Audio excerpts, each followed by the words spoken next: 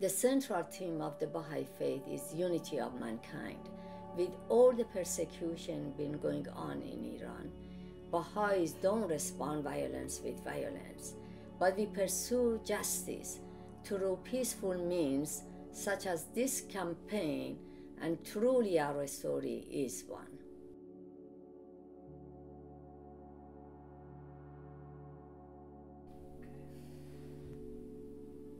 Another dear friend who was also hanged on June 18, 1983 was Akhtar Sabet.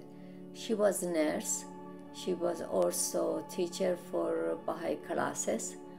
And because of that, and me being on education committee, we became closer and closer. I had to see her often to take some materials to her for her class and get the report from her for her class. It brought us too much closer. And one day, actually, she came to see me in our home, and it just happened to be one of our holidays. And I asked her to stay with us, and she did.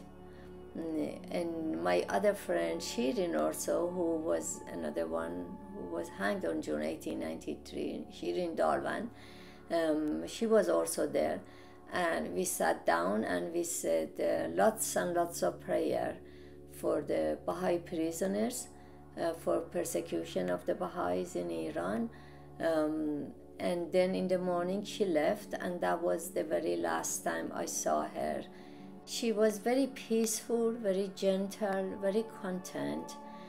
Sometimes when some of us young women sitting together and chit-chatting about what we are going to do after we were released, or what happens if they kill us, all this conversation. But Akhtar was mostly quiet, quietly listening and not getting involved that much into conversation and talking.